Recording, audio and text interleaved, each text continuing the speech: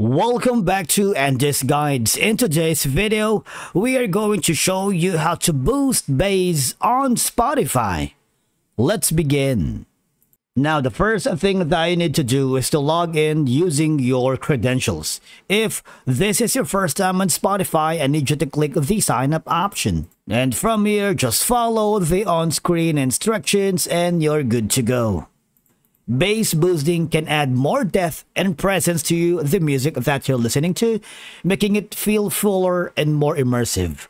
I find it very beneficial for genres like hip-hop, EDM, and rock, where bass plays a crucial role in defining the sound. Of course, everyone has different preferences when it comes to audio quality, but I believe, well, let me tell you that bass boosting allows you to customize your listening experience according to your taste, whether you prefer a more pronounced bass or simply want to adjust the sound to suit your headphones or speakers. Now, if you are using the web browser, I need you to go to the settings corner, and that is going to be around here. On the upper left corner, click on settings. All right. But the thing is, we can't access the thing called audio playback, so we're going to switch over to the Spotify app on our mobile device. Now, once we are inside the Spotify app, okay, so I need you to hover to the upper left corner, the profile icon, and click on the settings and privacy. After that, we need to hover to where it says playback. All right, so here is the magic section. Now, once you are inside the playback, you should hover to the option that says equalizer. Now, if you can't find the equalizer, that means your subscription is on free and you needed to upgrade to a premium.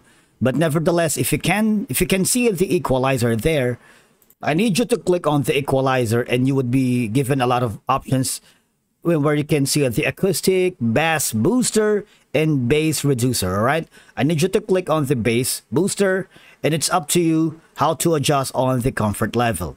Now, if you are on the premium subscription in Spotify and you can't find the bass booster here, you might want to check the customer service, but we will deal with that later. But if you're using the mobile device, if you're an Android or iOS user, make sure you have downloaded the latest Spotify app, because deleting or downloading the most updated Spotify apps most of the time fixes the problem for the bugs and glitches. All right, and then after that, go to your app settings. Go to the app management. I need you to go to the app list, and from here, type in Spotify. All right, so just clear the storage and cache. Click on both options, because deleting your cache and deleting your data sometimes fixes the problems of bugs and glitches, especially if you can't find the bass booster. All right, and again, as I've mentioned earlier, the last option is contacting the Spotify customer service. And again, these are the channels. You can send them a message, and one of the customer service expert will help you.